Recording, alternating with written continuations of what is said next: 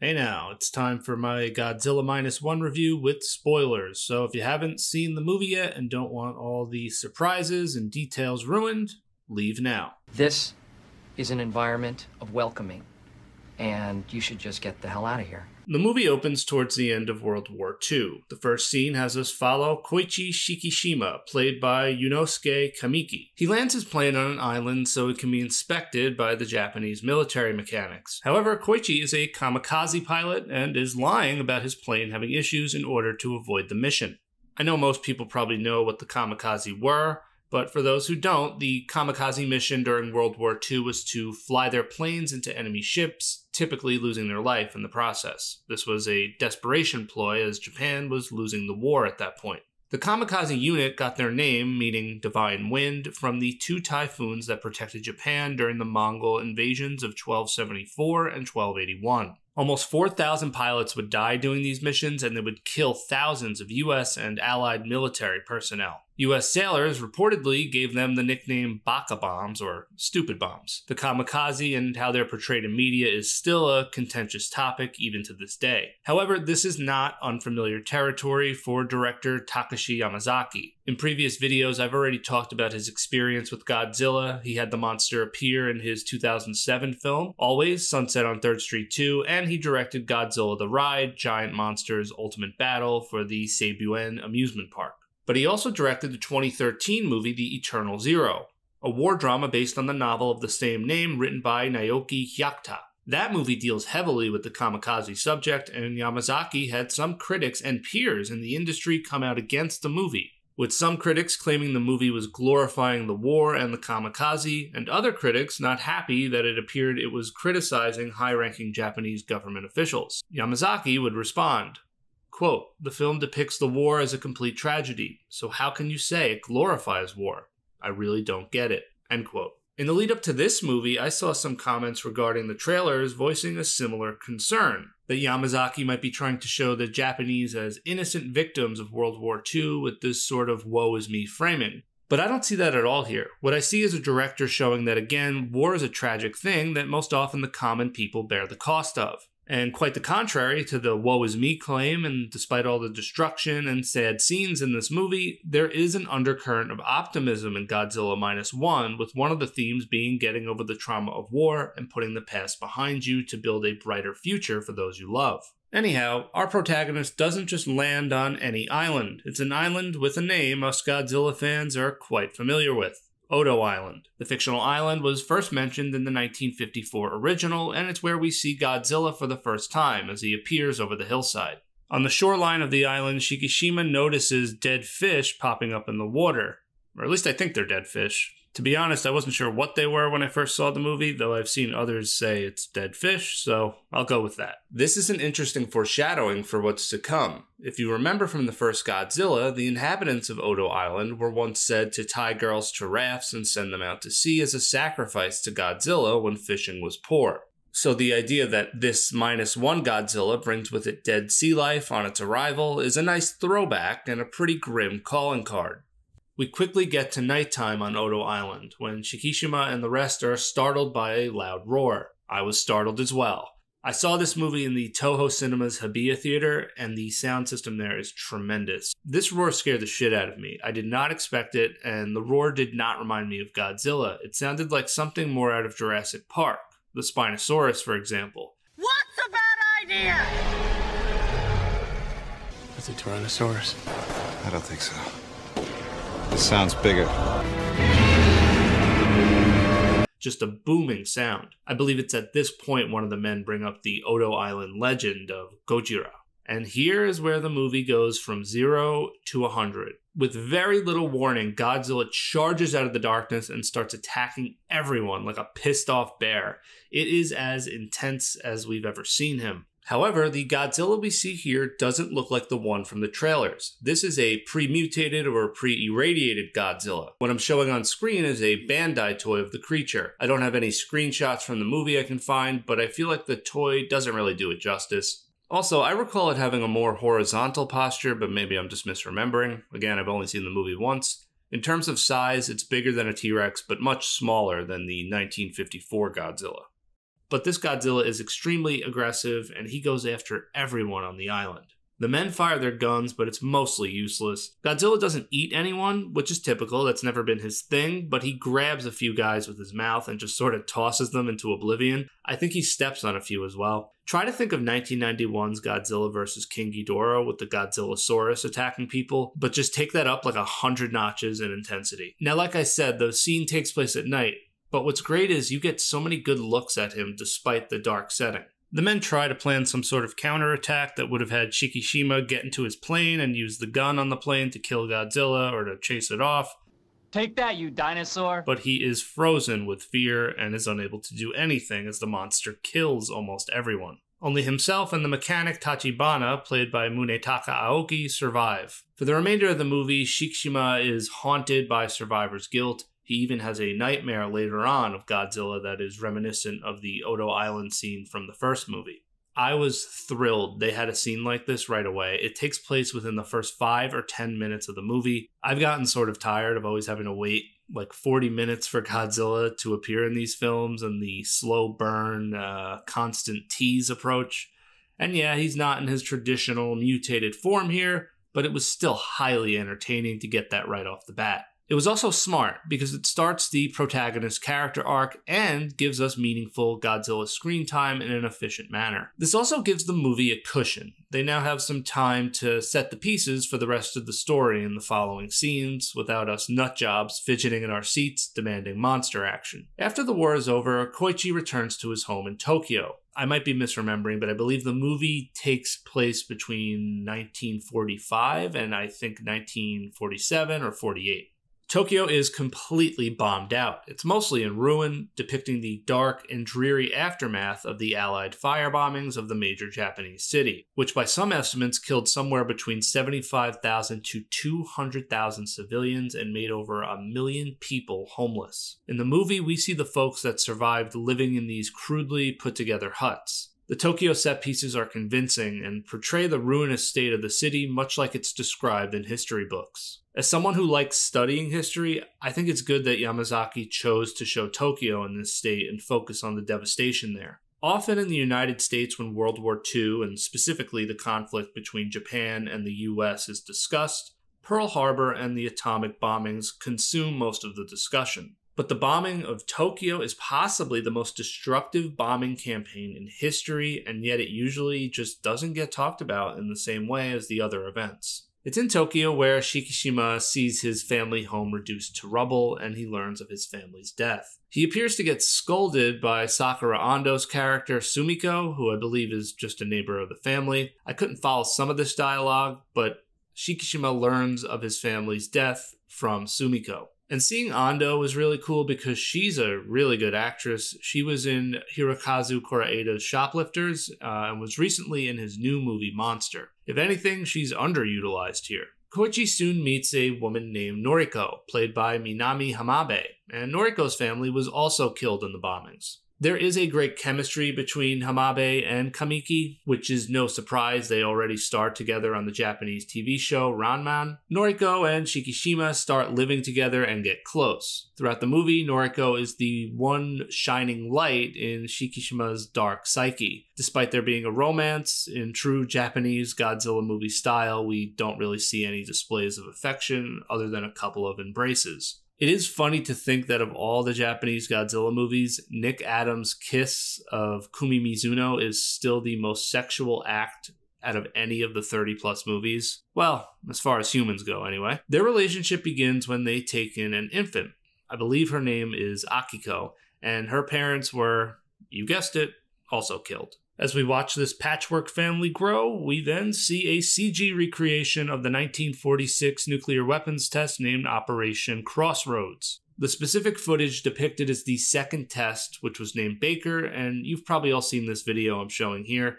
This is the Baker shot, It's perhaps the most famous video of a nuclear explosion ever taken. It's used in a bunch of movies. The reason it's so famous is because the blinding light that usually obscures the view happened underwater, as did the detonation, which allows us to get a clear visual. We quickly see a glimpse of Godzilla roaring in pain after this. It's a quick scene, and its purpose is to just let us know that Godzilla has now been irradiated. This is a slight difference from the original Godzilla, which was mutated by a hydrogen bomb from the Castle Bravo test in 1954. This -1 Godzilla is mutated by the fission-based atomic bomb in 1946. And then my dreams of seeing Nicolas Cage as Douglas MacArthur are dashed. They chose to show real footage of MacArthur over reports of a large creature attacking and destroying US ships. But due to the Cold War tension starting, the US is hesitant to send any heavy military into the area out of fear of starting conflict with the Soviet Union. So basically, the US is not going to be cleaning up its own mess here.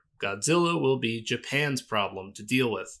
Overall, it is an interesting choice to not have the Allied powers, or more specifically, not have the Americans be visible in post-war Japan. When the first trailer dropped, I was curious how this would be handled. Japan was occupied territory for the Allied powers during this time period. It could just be a stylistic choice, or that Yamazaki wanted this story to focus solely on the Japanese, emphasizing that Japan had to chart out its own future even as it was occupied.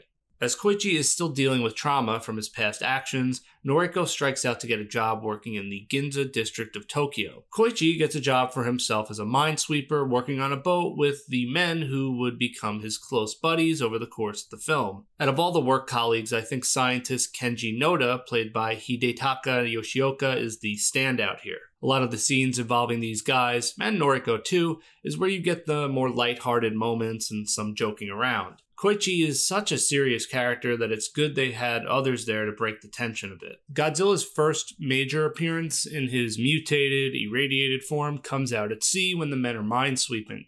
And we see the calling card first. The dead fish appear all around them, and Shikishima knows what that means. It's quite the oh shit moment.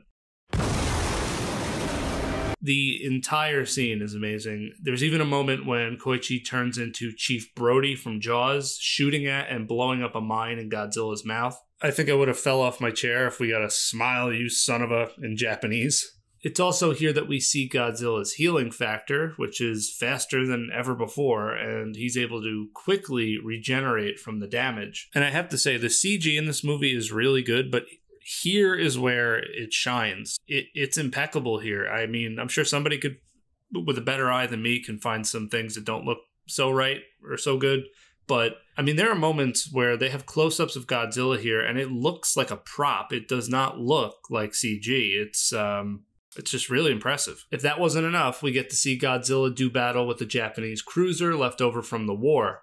I'm a huge fan of the water scenes from the old Godzilla movies. I'm partial to the one from Ebirah, Horror of the Deep, and 1992's Godzilla vs. Mothra. That being said, this movie may have some of the greatest water scenes in the franchise's history. Now, I'm not going to get into every detail, but our main cast does survive that ordeal. Later on, Godzilla attacks again. This time, he makes landfall, and he makes landfall heading for Ginza, where Noriko is. This is the attack you see in most of the trailers. When Godzilla is shown entering Ginza, the Akira Ifukube Godzilla theme starts blasting, and it's played up in this epic manner as we get a full shot of the monster. I think the fans who didn't like the design of Shin Godzilla will be happy with this Godzilla, as it has a more traditional style to it. I wouldn't be surprised if we hear some criticism that the Ifukube drops are forced and that they don't fit in with the rest of the score. But I always love when they use Akira Ifukube's theme for Godzilla. To me, it's the Godzilla theme, and it's almost weird when it's not used. That being said, there's been some other good themes over the years, like the theme in Godzilla against Mechagodzilla. Michiru Oshima did a tremendous job on that. This Ginza attack is where we see the power of this Godzilla on full display. He has that same tenacity he had on the island before the mutation, but is just much larger now. You can see the many masses getting swept up in his assault. He uses his tail, his sheer size, and it's just those penetrating eyes that Yamazaki gave this Godzilla that really gets under your skin. Noriko is on the train when this attack is going on, and as is the tradition, Godzilla can't help but play with the trains. He picks up the train she's on, and Noriko is left hanging at one point, and eventually falls into the water where she survives. Unfortunately, she finds herself again in his path, looking rather shell-shocked. Here, Shikishima heroically arrives and saves her. Then the Japanese military, or what's left of it, bring out some old tanks to try and stop Godzilla. And this is where we get the coup de grace. Suddenly, the camera shifts to Godzilla's tail and works its way up as we see his dorsal plates jut out further than normal, one by one, lighting up blue.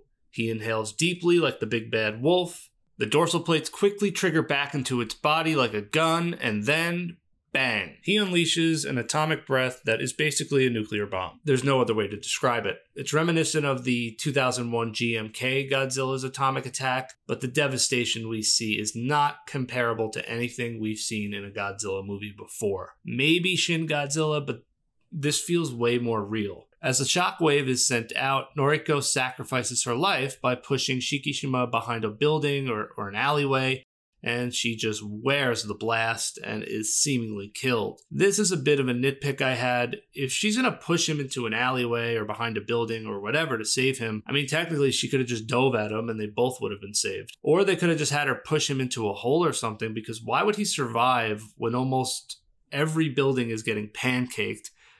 But I guess the one he's behind doesn't. Again, that's not a big deal, but I do remember thinking that while watching. We then see the atomic breath aftermath. It just blots out the sky like it's causing a mini nuclear winter. It leaves a massive crater and a mushroom cloud that produces the same type of black rain that fell after the atomic bombings during World War II. Koichi, with his face being hit with the drops of the black rain, looks up and sees the monster roaring, almost victoriously. It's a pretty epic shot. Shikishima screams in anger, and here was such a powerful moment because I remember thinking, okay, I almost never root against Godzilla, but we gotta kill this bastard. You really feel the anger of Shikishima, who already lost everything, and Japan in general. As I said, they did a good job showing Tokyo in ruins before this Godzilla attack, and now it's even worse. So for those wondering what the name Minus One meant, they already explained it in a press release, but again, I'll explain it. In short, Japan was at a state of zero after the war, and now Godzilla has plummeted them to even below that.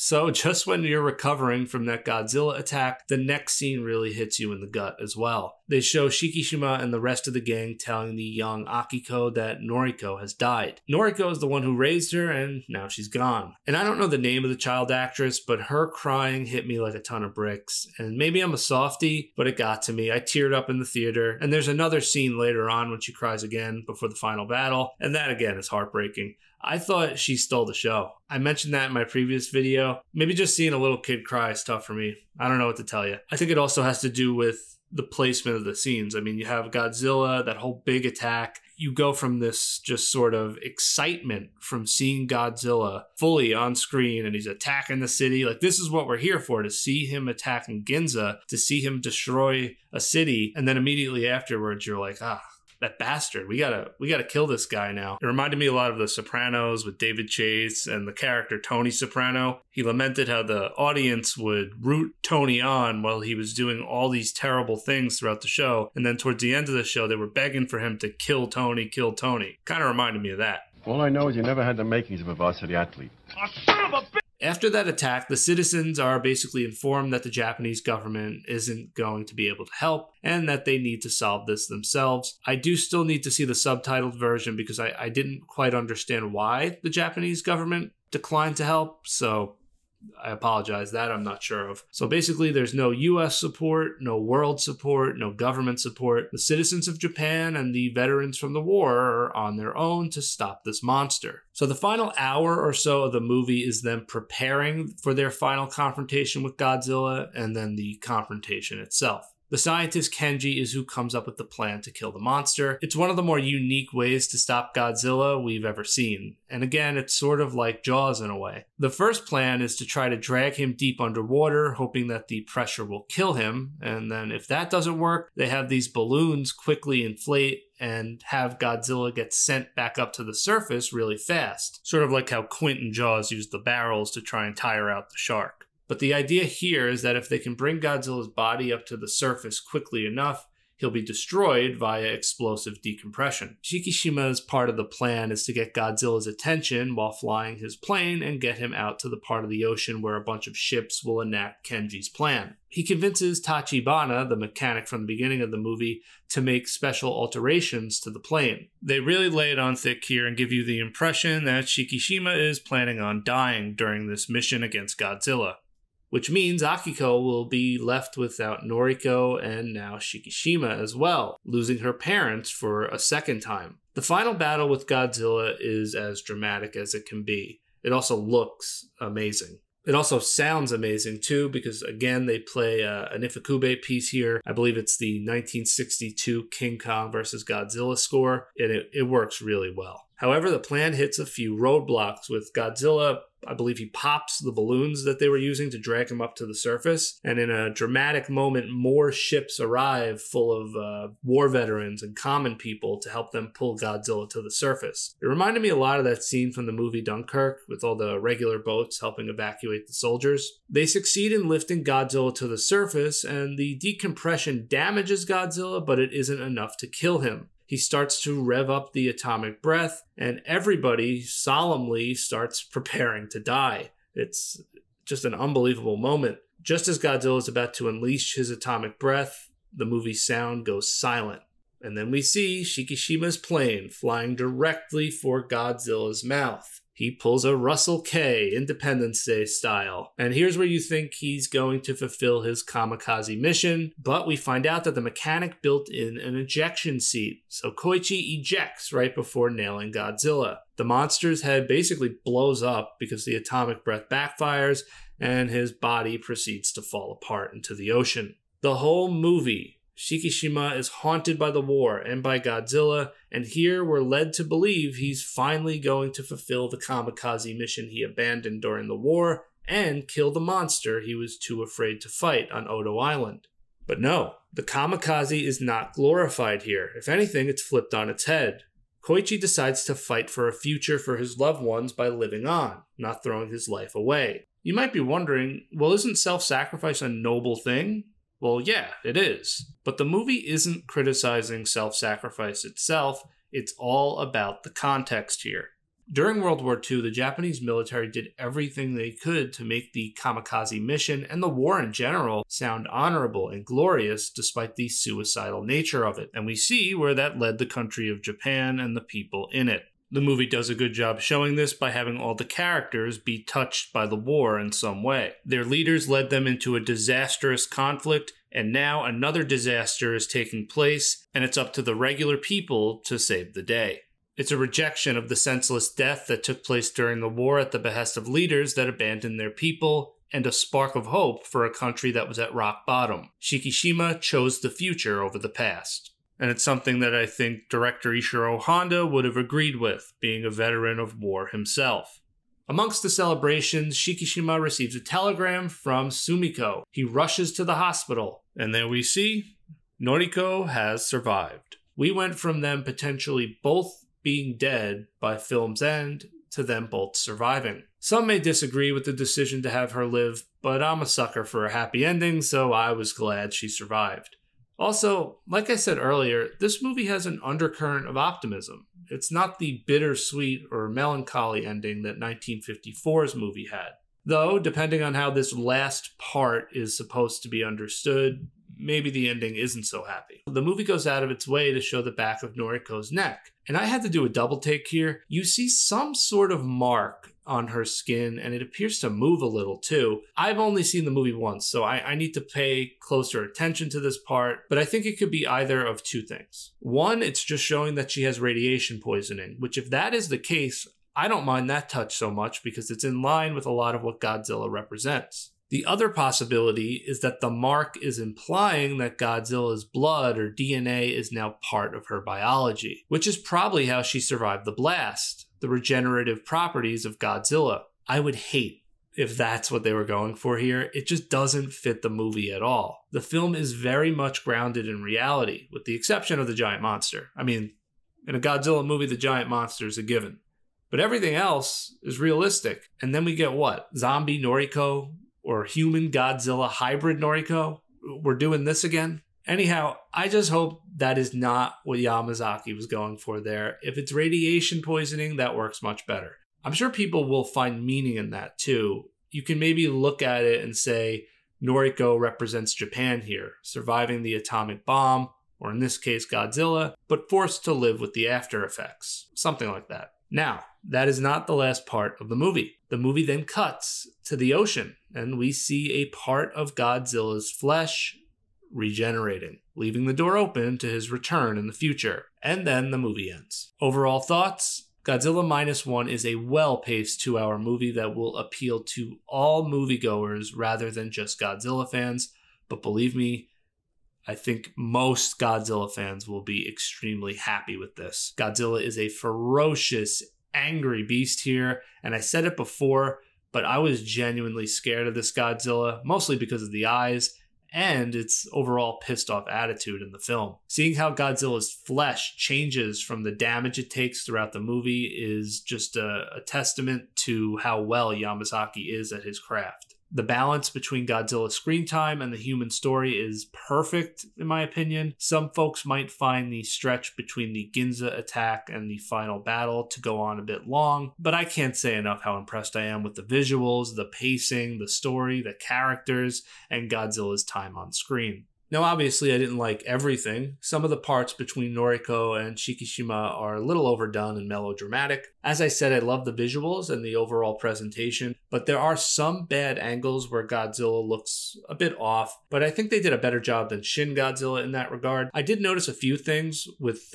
smaller surrounding effects. There's one scene where it's snowing, and they do use, I think, some practical effects there, but it's very noticeable when the computer-generated snow is floating in front of them. And it's the same thing for a few parts where smoke is shown in front of people. It just looks obviously imposed. Now, I said the CG is great, but I guess that's technically only because I'm comparing it to other Japanese movies. Fact is, I almost don't expect the same level of computer graphics in Japanese productions as I do in American ones, and I'm genuinely curious why that is. Why don't Japanese movies have the same quality in that regard? And I know some American movies, the CG doesn't always look good either, but I see this issue more in Japanese movies. Is it a money thing, a talent thing, or some combination of both?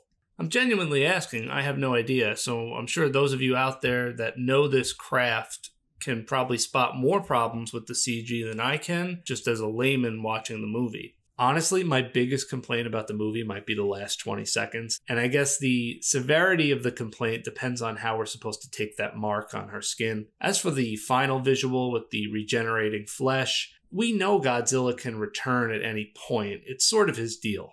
I don't need to see a regenerating mass of flesh to believe he can come back. So again, I don't think that was needed. And it's also way too similar to the ending of 2001's GMK, which showed the monster's heart beating at the end. It also opens you up to the criticism of, well, you built up all this sacrifice that the characters made to stop Godzilla. Doesn't this make it meaningless because he's just going to come back? I wouldn't agree with that type of criticism here because, listen, even if they bought themselves 5 years of peace by stopping Godzilla, that doesn't make it meaningless. In terms of comparing this to Shin Godzilla, I love both films. They're just two different approaches to an earnest Godzilla movie. Shin is more procedural. We see how the government and experts are handling the crisis. But in Minus One, we get more personal in terms of the characters, and it's the common people organizing to stop the problem. Shin's themes have to do with contemporary issues like the natural disaster and subsequent bureaucratic nightmare. Minus One's themes are more about overcoming the horrors of war and how to properly move forward. The style of destruction in Shin at times resembles something more out of an anime,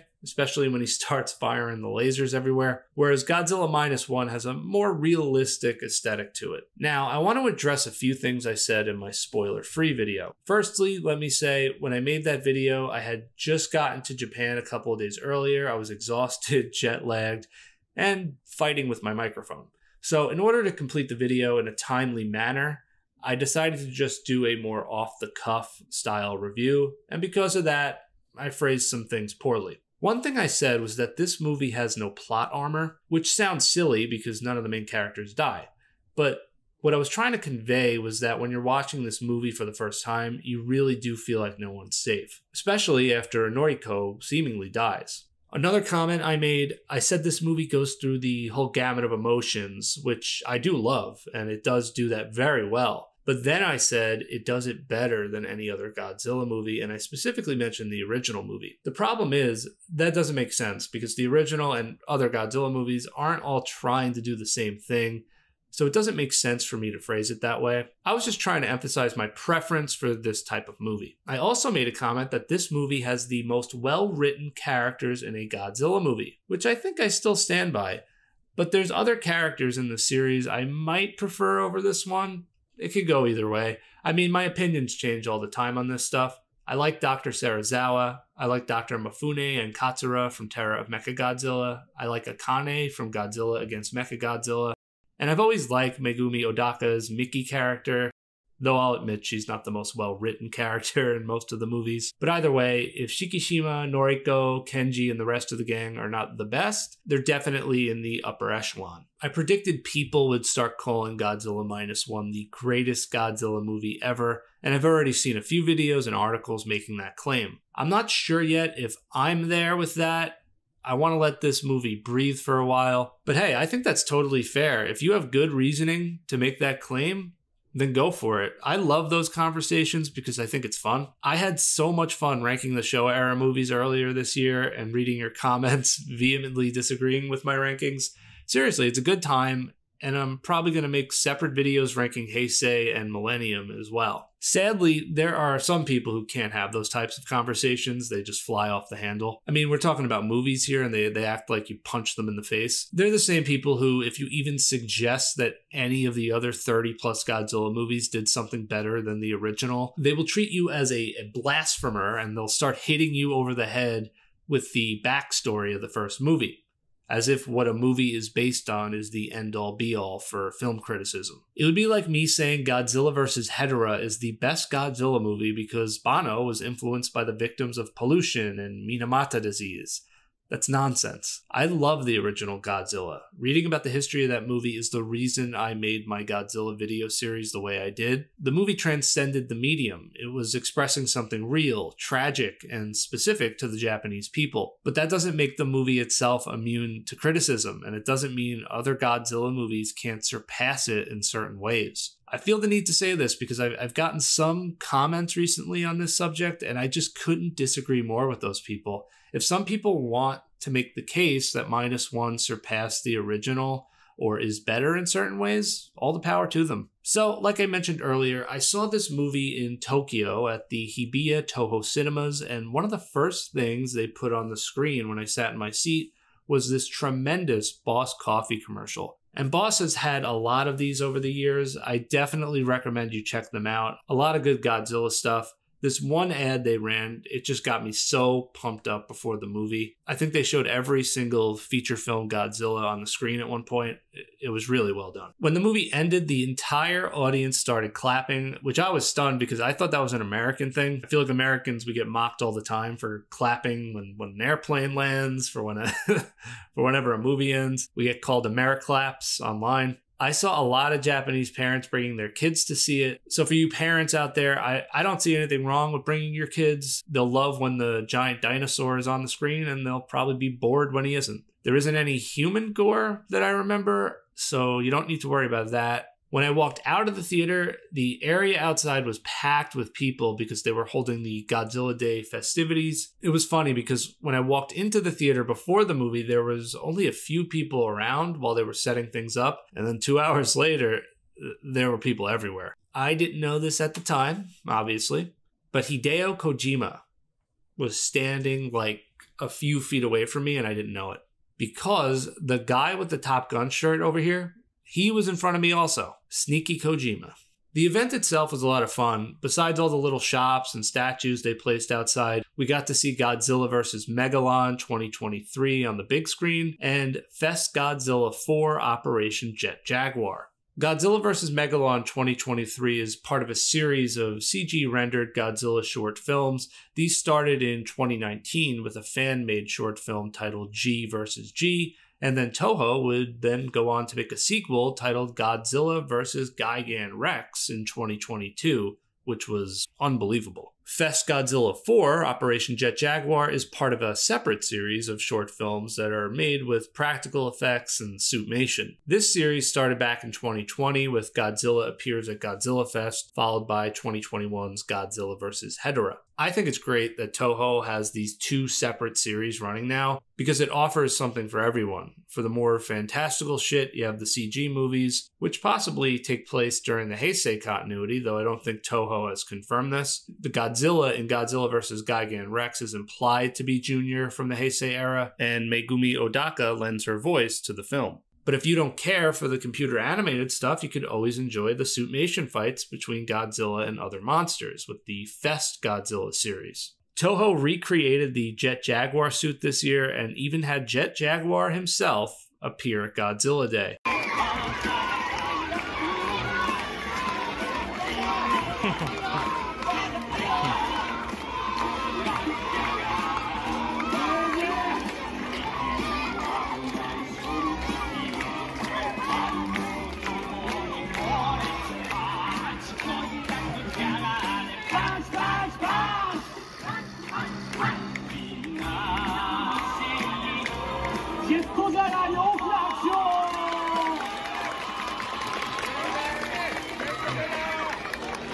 Unfortunately, I was not there for this part. I had other stuff to do, I know, but I didn't just travel to Japan for Godzilla, as shocking as that may seem. So I did not get to shake Jet Jaguar's hand, and I'll always regret it.